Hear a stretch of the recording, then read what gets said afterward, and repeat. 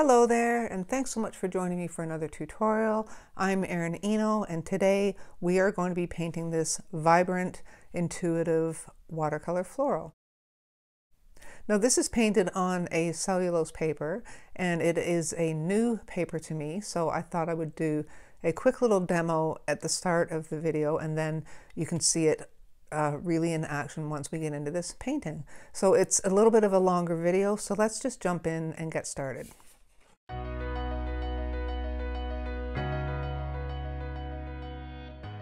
So a little while ago, I did a video on some watercolor cosmos, and I did it in my Artisto Watercolor sketch pad. And I also did a little mini review on this for you because I was so impressed with this sketchbook. And I took you through a little sketchbook tour in that video as well. But today is a little exciting because Artisto was kind enough to send me a package of their large pad, which is 9 by 12. So that's what we're painting on today, and I just wanted to do a little review on it first before we jump into the painting. This is the same paper as the smaller sketchbook, but it is a pad, so it's just glued on the top edge, the short top edge there. And I don't know, I talked about the texture in the last video. I'm gonna just kind of wave this around a bit so you can hopefully pick up what that texture looks like. The lighting's not great today because it's really gray and miserable out, but it is just like the sketchbook. You can paint on both sides. And these come in a 2-pack as well, just like the sketchbooks do. I don't know the prices off the top of my head. I will pop them up on the screen for you. So I will also put the links, the Amazon links to both this larger pad and the sketchbook in the description box, as well as the link to the Artisto website, because they have a few other products you might be interested in. They have a dry media sketch pad as well. And this little sell sheet was in with the pads, and they sell pencil crayons, 72 set. And I'm not sure what the price is on those, but this is interesting. They have a new product, watercolor pencils, and that's also a 72 set. So that might be something worth looking into as well. I haven't used watercolor pencils in quite some time. So let's just jump in. So I had previously painted a few swatches here because I wanted to do a vibrancy test. So I wanted these to be dry before I did the video. And I want to compare to a test that I did on Bao paper, which is my favorite cotton paper aside from Arches cotton paper. So I wanted to do a quick vibrancy test. First of all, I'll mention the whiteness of this paper. It's very similar to the Bao, which is a little whiter than the Arches paper, which I quite like. I like to have a nice white background. I will do some of these tests in this review, but not all of them because I just want to keep the video a reasonable length. But one important thing I like to test is the vibrancy. So here's the vibrancy on the Bao Academy. And I kind of screwed this swatch up, so that's not like a great guide because I did this so long ago. But all in all, looking at this, the vibrancy is pretty much equal to the Bao Academy. I do want to point out that the blacks I used are, or the black I used is a granulating black. So you can see that this has picked up the granulating properties reasonably well also. And let's just put this aside. Like I say, I won't get into like a major demo of all these tests that I did here, but just some of them, and you'll really see the paper in action when we get into that floral painting. So let's start with some blending, okay? So I'll just quickly go through. I'm just going to wet my brush, and I'm going to pick Quinacridone Rose, okay? And we're just going to put down a fairly heavy value, and we're just going to blend that out and see what the blending properties are like, okay? So I'm just going to add water to this and start dragging it out.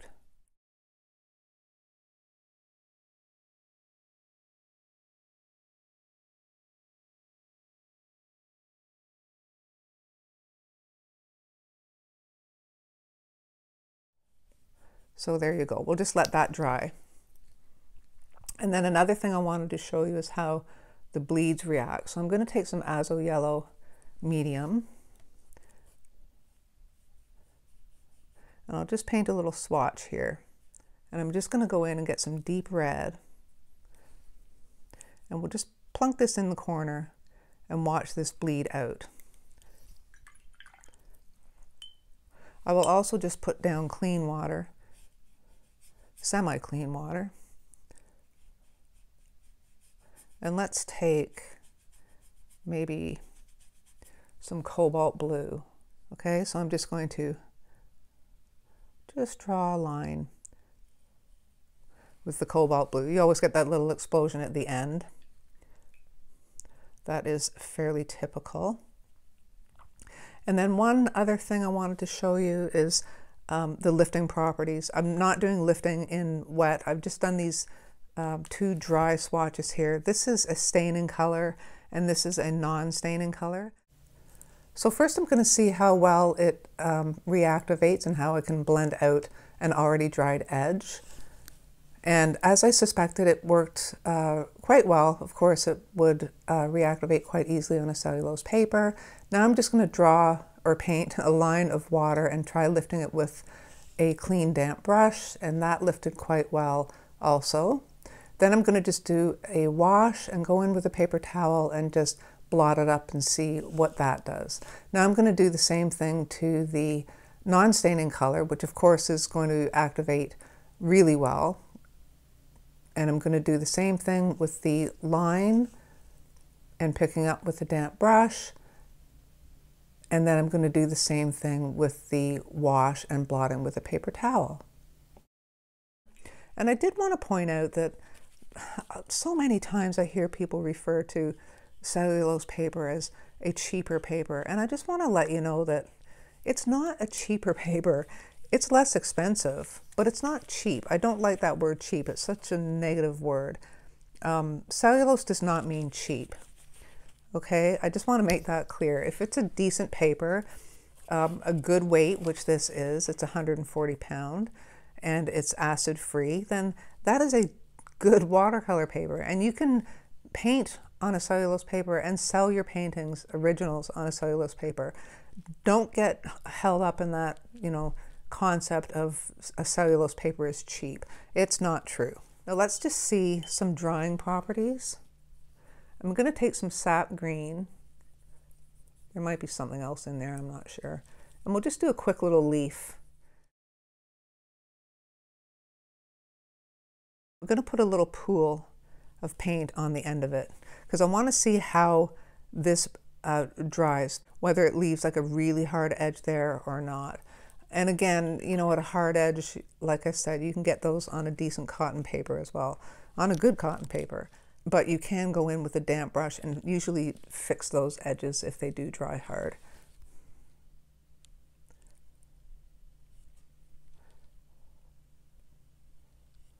You can usually see when they start, and it's quite common on a cellulose paper. It's not a big surprise, okay? And you can just go in, tap in a little more pigment, and when you do that, you do run the risk of uneven drying, but that's just the nature of the beast. So I think that's enough to give you an idea of how this paper initially performs, and we'll get into the painting and we'll really see what we can do with it. So let's get to it. So I've taped off my sheet with some washi tape. This just gives me a nice little border.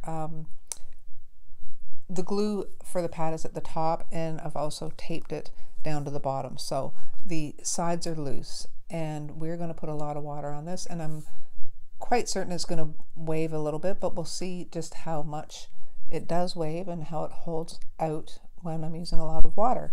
So I thought it would be fun to do a really loose, intuitive floral, because that way we can do a painting with a lot of water, a lot of bleeds, some lifting, all kinds of things. So we'll just see how this handles all of that. So I have my Royal Talens Van Gogh Paints My palette, and for brushes I'm going to use 3 of my Princeton Neptune brushes. I've got a size 12 round, a size 8, and a size 4.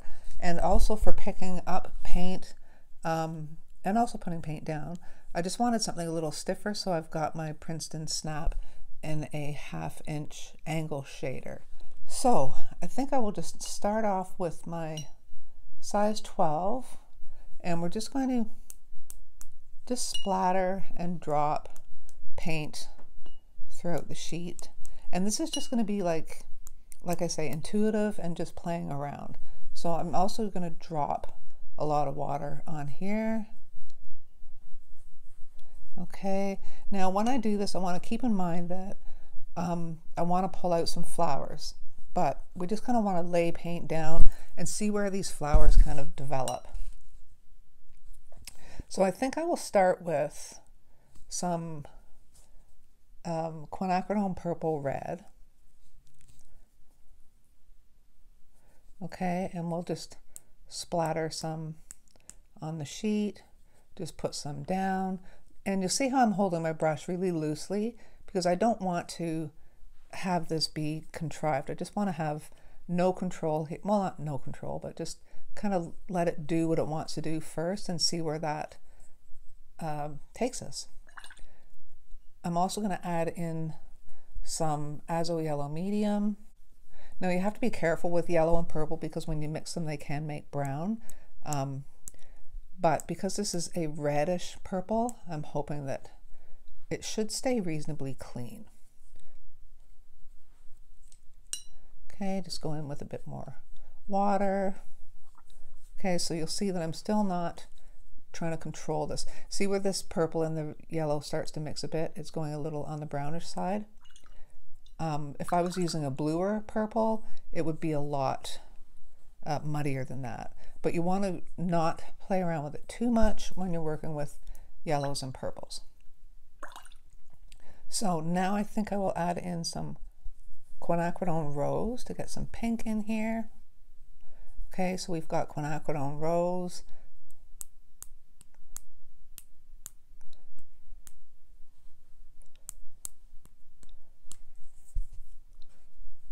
Just put some of that in. And just be really loose with this. So I'm just cleaning off my brush and I'm just going to go in and kind of flick some of this color out.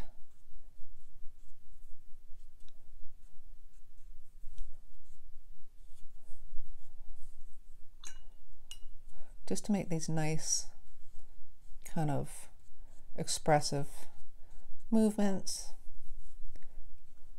and get this background really going. Tap in some more of the pink or quinacridone rose.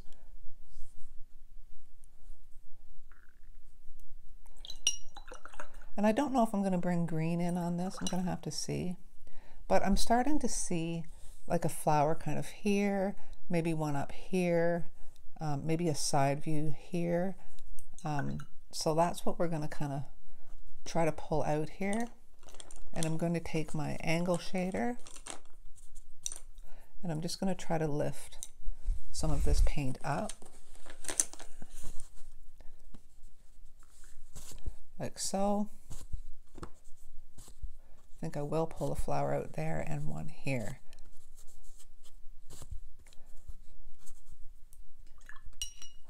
Oops, and I just spotted water on my paper, but that's okay.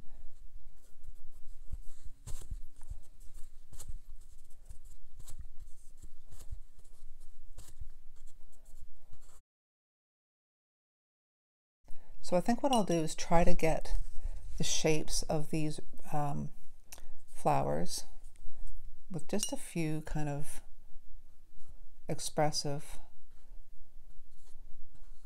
petal shapes that won't look like petals yet, but they will come to life as we get this more saturated with some paint. So I'm going to do a flower there, so you can kind of see these petals developing, and they'll come through the more we put background around them. So we'll do another one here. So I'm just kind of winging it with these really loose suggestive petals, okay? And I will do one down here too. Maybe that'll start to look like it's on its side a bit, so I'll just pick up a little bit. So I'm just having fun here, being really loose, just seeing how things develop. Go back into that quinacridone rose, tap some into the center, like so. You can see these petal shapes starting to come through now, and just drag some out with my angle shader. I'm just going to let that continue to bleed. Maybe suggest petals here. Maybe go in with some dark pigment just to kind of put a real sharp edge on this side view one.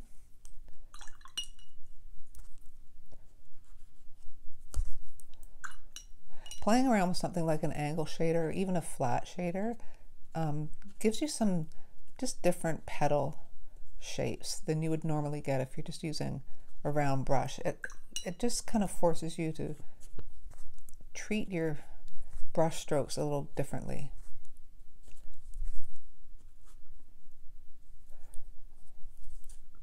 Just tap a little bit in the center.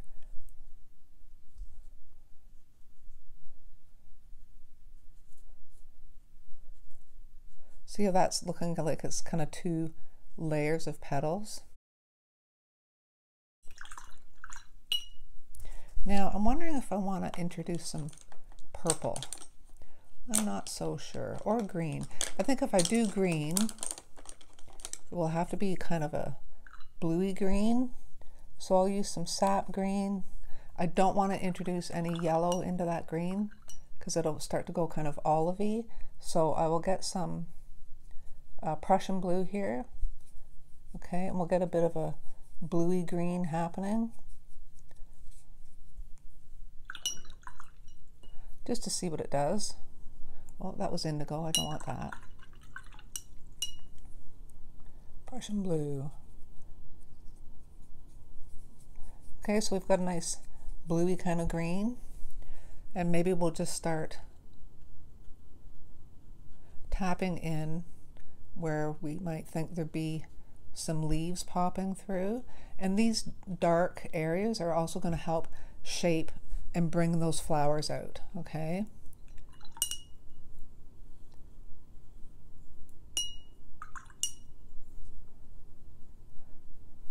So I'm just going to hit these with some water so they bleed out a bit.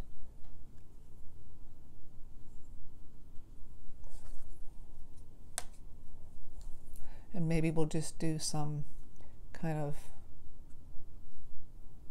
expressive strokes with this green. You can just touch it like that. See how it just went kind of dry brush there? That's a neat effect as well. I just like playing and seeing what the paint's going to give me. An exercise like this is kind of fun, and it also really shows you what your paper can do. So this will be kind of interesting.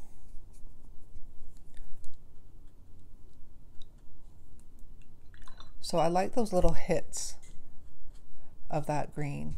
See how there it's just kind of this smoky purpley color now, but the green really kind of just adds a little bit of contrast and interest. And maybe I'll come up here with it a bit to start to kind of shape these petals. I'm going to mix a little bit of a thicker consistency of that green. And I wasn't sure if I was going for a bright floral here or not, but that's the fun of it. You just kind of don't know where it's going to go. But I like how that green has turned kind of a turquoisey color. Tap a bit more in. I'm going to rinse and clean off my brush. I'm going to leave water on it, and I'm just going to come up and kiss that edge of that green just so it kind of softens and bleeds out. And then you can dry off your brush and just do some more flicks down if you want, just to give it some expression. Okay, and so far this paper is not buckling any more than I expected it to, so that's good.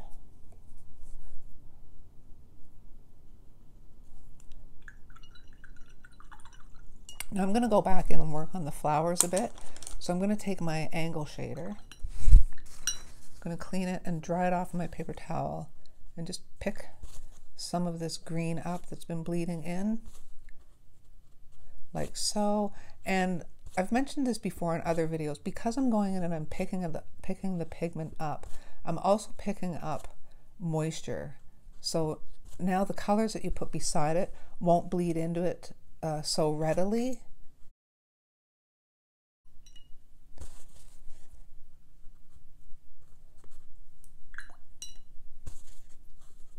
So I'm just wiping my brush off on my paper towel, because every time you go in and do this, of course, you're picking up pigment onto your brush, and you want to kind of lift that off when you go back in. I like what's happening with this flower. I kind of see it looking off to its side. Same with this guy here. So I'm going to clean and dry off my angle shader, and I'm going to go in with the yellow, and I'm just going to hit some of these petals just to get a nice pop of that bright yellow.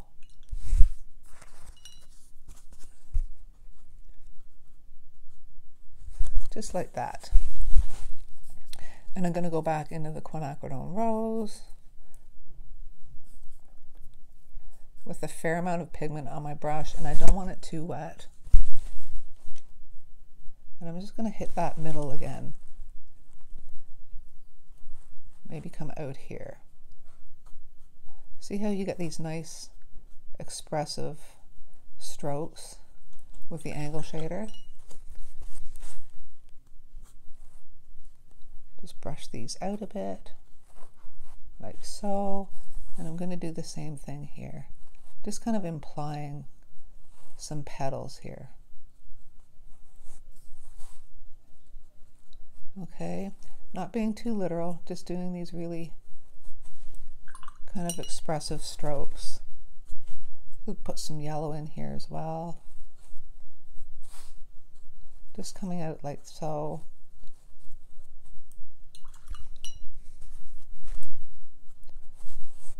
And let's throw some yellow in this guy here.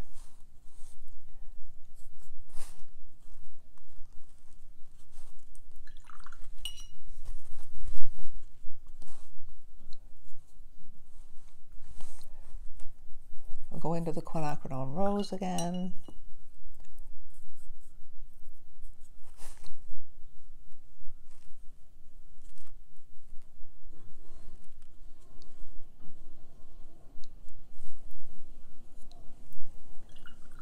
Not sure if I like that, so I'm going to pick some paint up.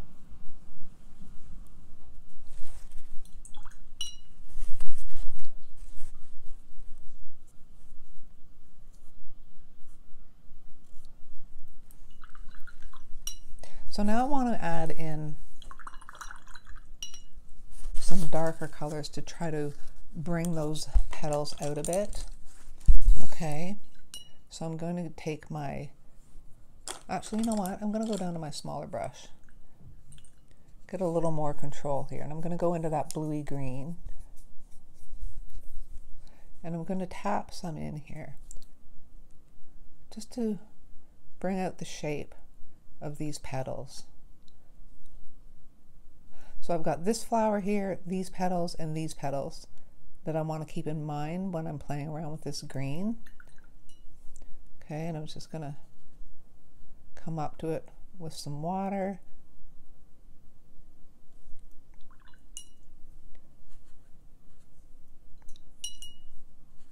Make this bleed out a bit. And I think maybe, I wonder if I want to bring in some blue. I don't think so. I'm going to take that green again and just put some in here. And I'm just going to do these kind of squiggles that will kind of start to develop the shape of this flower here. And this can marry up with the green that's already on the paper up here. So now we've kind of developed edges on these outer petals on this one.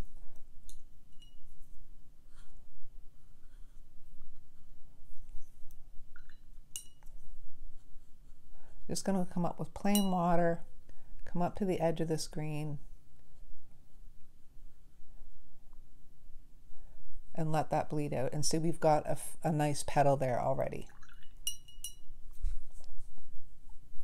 And I think what I will do is add in some indigo into this green, just to deepen it up a little more. I don't want to go too heavy on the indigo. It can start to overtake. And I really want to keep that kind of green color. So the indigo's in there now, just creating depth.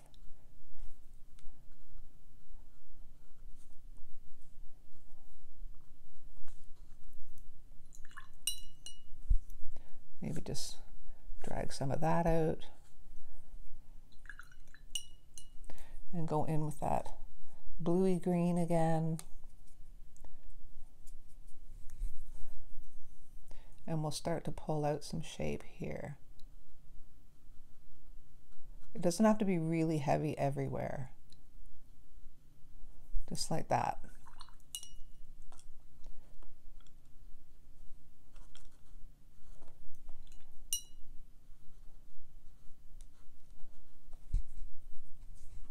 I like that so far.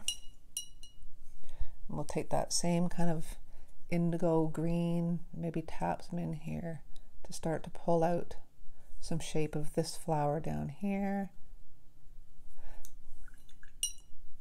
And if you don't know if it's going in the right direction, just step back and look at it from a little further away, and you'll kind of see where you want things to be more balanced or want to pull more petals out. I'm going to go in with straight indigo here, just a little bit, maybe a little bit more here. And I think I'll go in with some Payne's Gray, which goes down quite dark, but it dries pretty gray. So we'll see what that does for us. Drag some of that out. It's just a way to get a nice neutral dark tone without adding in, you know, extra colors that might not jive well with what you've got on your sheet.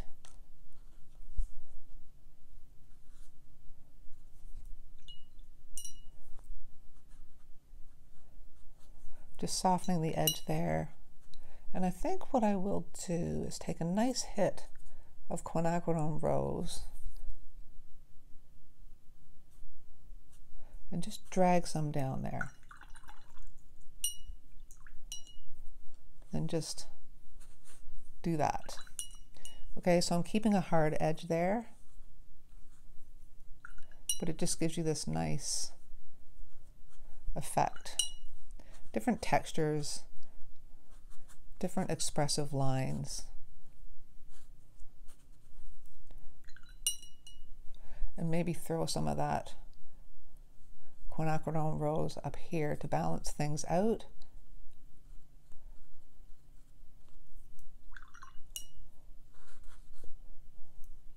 Just like that.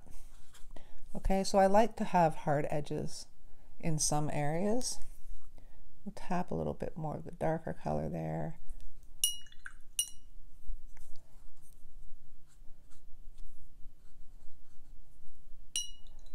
And I think I'll go in and start adding in a little bit more yellow to these guys.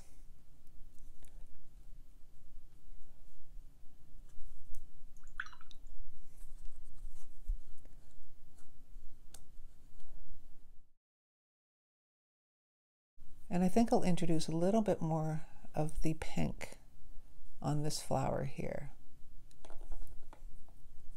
And we'll try to indicate different layers of petals on this one. Okay, so I'm just putting down some color to try to kind of define some more petal edges. And I'm going to keep the sharp edge, but just bleed it out on the outer edge.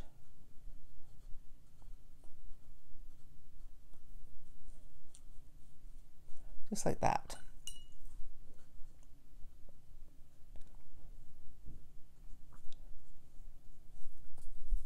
I think I'll make a sharp edge here, just to kind of indicate a petal coming up.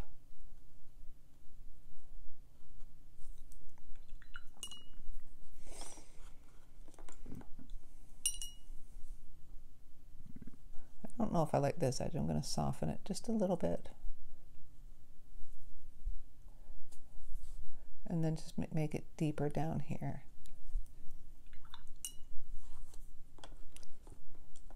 And remember, if you're not happy with it, like I'm not happy with that flower, you can always pick paint up. So I'm going to go in with my angle shader again and just start kind of pulling out more of these petals. Okay, go back in, go with really deliberate kind of strokes.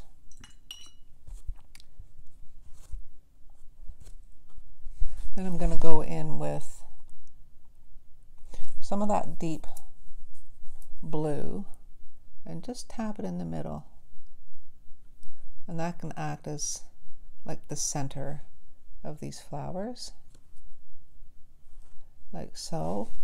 And I'm going to take my size 4, clean it off, dry it off, and just kind of dry brush some strokes out from that dark center. Just kind of imply stamens.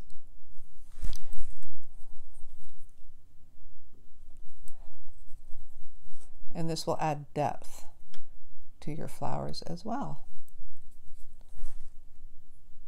And remember, there's no wrong, we're not trying for realism. This is just kind of fun to pull out these flowers and see what you end up with. I kind of like this one. I don't think I want to play around with it too much. Maybe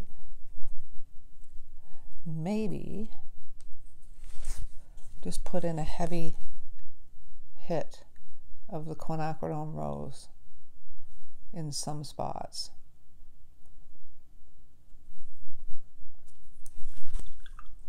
Okay, and just soften them up just a little bit. I want to try to keep a hard edge in some areas, but I kind of like the way that's looking. Let's try that same effect over here.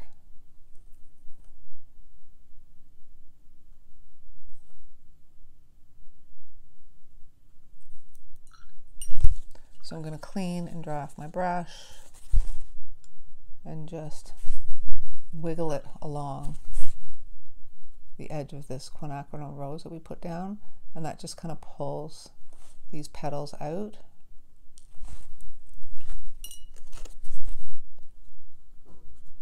Like so. If you blend everything, you don't get any dark edges or harder edges, and if you don't have some hard edges, you don't get the petal definition that you really kind of need in something like this. You need contrast and texture. Whoops.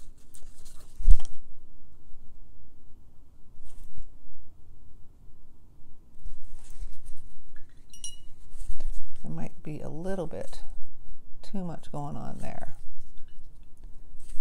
So now what I want to do is I want to soften the outer edge of this petal.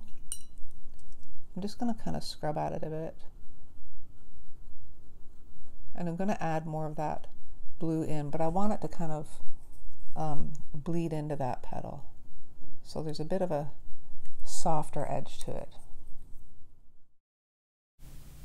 So I was having so much fun, I really ended up getting lost in this painting, and it ended up being quite a long video. So I thought I would just speed this up and do a voiceover now that we have the background established. So here I am just going in, adding a few really loose leaves just to get some greenery in there and to help balance things out a bit. You'll see me also put some greenery and some leaves off to the upper left side right there. And I just kind of continue playing, and that's what this is all about, right? Just to keep playing and adding paint, taking paint away, just until you get the look that you're after and that you have enough contrast and balance in there. Here I'm just heavying up the background again in some areas. It just helps with the petals pop and really show the shape.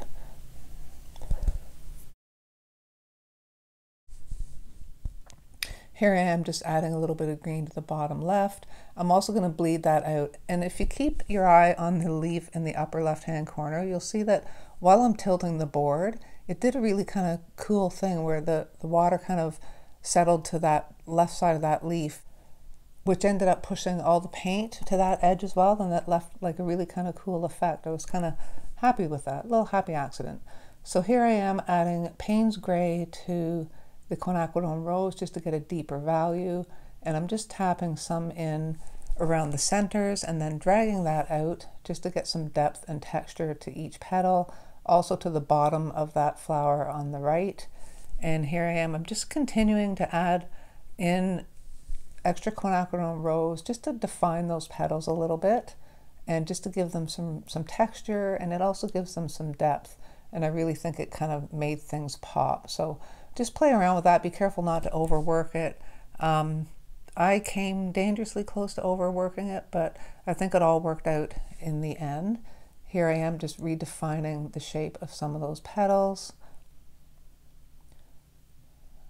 rounding off that petal on that leaf there and just adding in a little more depth.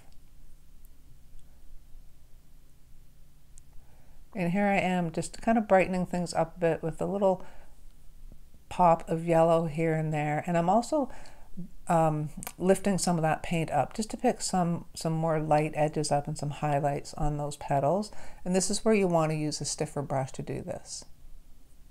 So now I've decided to just add a little more interest by just doing some splatters here and there. I didn't go crazy, just in, you know, a few of the corners, and again going back in and adding even more depth with that stronger mixture of the quinacridone rose. That just adds texture and more definition to some of those petals.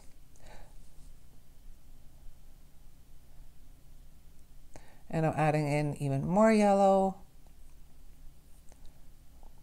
and more of the quinacridone rose just to pick up that edge on that leaf there. Now I'm adding in some more darkness just because I felt it just needed to be a little more balance, a little heavier towards that bottom side, but you'll see that I'm bringing all that paint out and softening those edges. You'll see me do that here with the greens as well. And then I'm going to go back to real time for you just to explain the last few final details that I put on these flowers.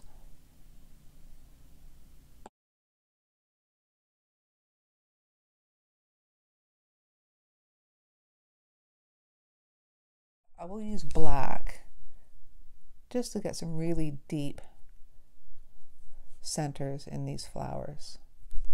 And I'm just going to draw off my brush. Just do some really light flicks. This may work better with a stiffer brush, but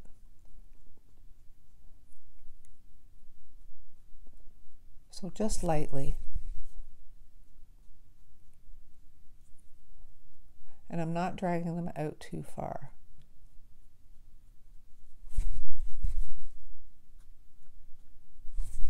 That one was a little heavy.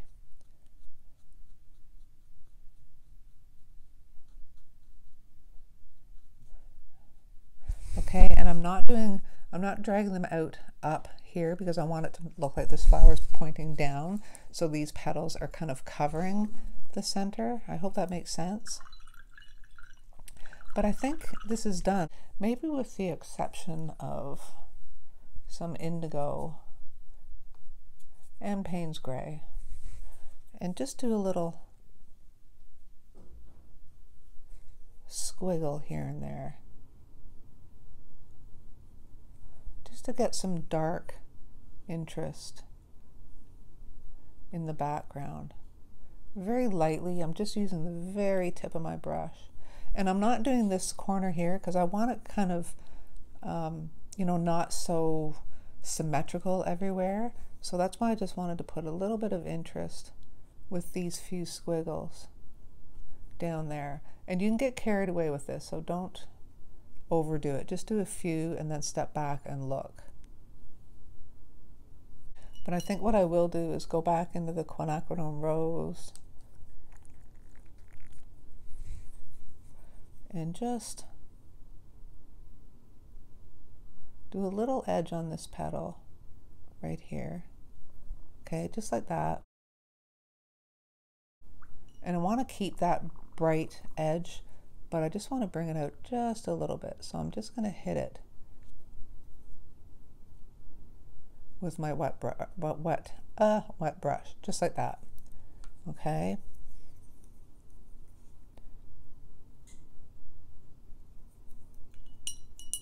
And it just kind of defines or implies some petals.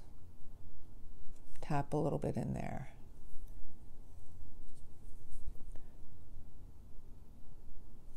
And do the same thing on this one.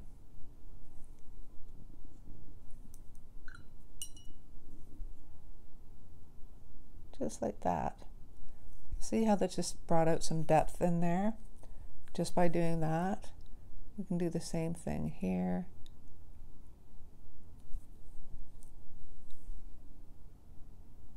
Okay. Damp brush and just soften the edge just a little bit. Okay, so this is just very slightly damp, so I think it's okay to take the tape off now. So there you go. I don't know if you can see this on camera, but there is really very little buckling on this paper, and I used a fair amount of water. If I was normally just to do this on even a cotton paper, I would make sure I was doing it on a block or taping it all around all four edges to a board so it didn't warp. But this was really impressive. And the other thing I liked about it is the vibrancy of the paint. When it dried back, it hardly lightened at all, and the bleeds are wonderful, and it handled a lot of lifting and scrubbing, and yeah, I'm really impressed with this paper. So I would like to thank Artisto again for sending me this paper to try, and I highly recommend it. I also recommend giving an intuitive painting like this a go. It's really fun and really freeing. So I hope you guys enjoyed this tutorial/demo. That's it for today. Thanks so much for joining me, and I will see you next time.